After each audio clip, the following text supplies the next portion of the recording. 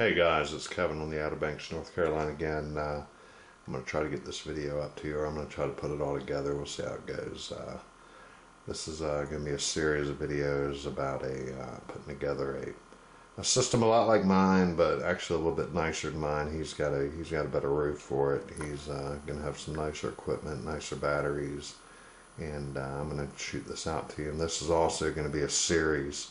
And I really don't know how long it'll be before the next video, because we still have a lot of components to get together, and we're going to try to get it done before the first of the year. Obviously, I don't know, how much you guys know about the tax breaks here in North Carolina between state and fed.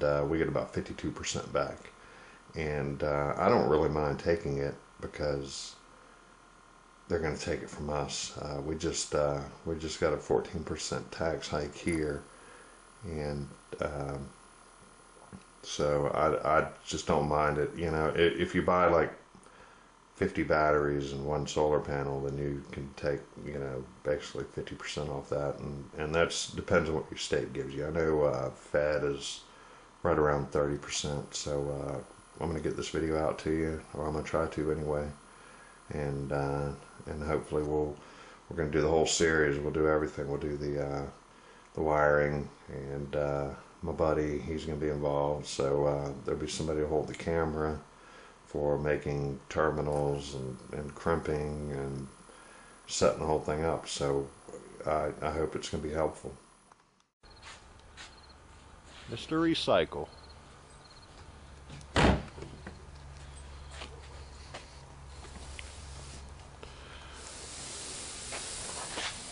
What you got there? A solar panel. What you gonna do with them? Put them on the roof. Really? Yeah.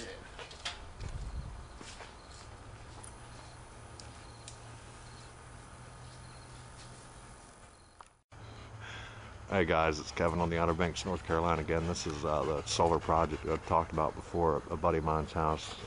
It's gonna be similar to mine. It's gonna be a little nicer actually, because he's gonna put some better components.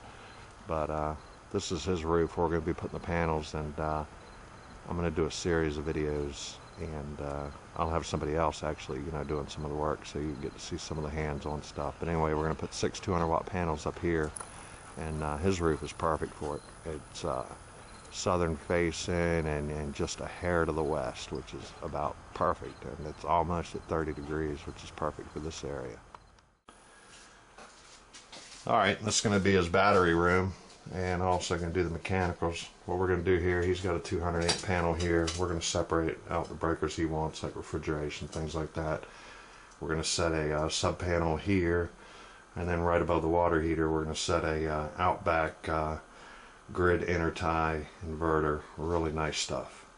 And here's his batteries, and he's got 12 Trojan T105 REs, and this is something new they came out with, which stands for renewable energy. And these batteries are going to sit just like they are, and we'll be cabling all those together, and we'll show you how that goes. And these are not going to be in a box. In fact, we're going to vent the entire room. We're going to put a vent way up there in the corner, and it's going to be a continuous running vent, and it'll take care of all the gases. And but we'll go from there. And he doesn't have all the components yet, so it's going to be a little while probably before we get the next video out. Once he has all the components, we'll start putting it together, and I'll shoot you guys out a video on this. So anybody who wants to build a system, we're going to have some cool information coming at you, and actually some watching it actually being put together. And like I said, he's going to have a sub panel, and his outback inverter is going to be hanging there. It's going to have an automatic transfer switch in it. It's going to grid tie automatically, and he's going to be going with the Xantrex C60 charge controller, and it's also going to be a 24 volt system. So these batteries are going to be in 24 volt, and we'll show you how all that's done. So we'll see you. And here's the solar panels. There's 6 of them. 6 200s or 205s? 200s. 200 watt GE panels, UL listed. Really nice. He got a real good deal on these from sunelect.com in Florida, and just got them today.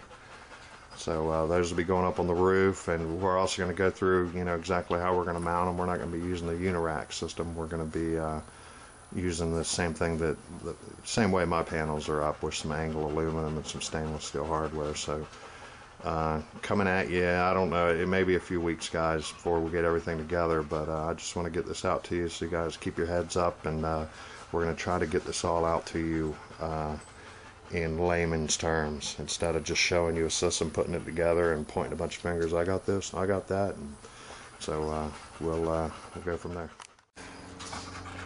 Poor Copper here. I would have filmed this video earlier, but I threw the tennis ball about 50 times too many times, and he finally gave up. I'm not even sure he brought the ball back. But let me go back. Let me go to the wire now. A friend of mine works in the same industry I do. I actually work for Caterpillar. He actually works for a boatyard, so he can come across wire real easy. Like I said before, this is a really wasteful industry, and it's kind of a shame to waste stuff, but it's great for us guys to grab the wire. I mean, he's got some fantastic stuff here.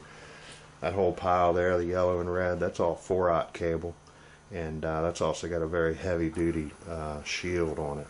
So that's some fantastic wire. I think that stuff retails about $14 to $16 a foot, and he's got all the cool little wires we're going to need, and we're going to go through this. We're actually going to show the crimping the terminals, doing the heat shrink, linking the batteries together. This piece of this is actually a 50 amp shore power cable, and since he's running a 24 volt, he only needs half the size that I got, even though mine's a little overkill, so his will be overkill too.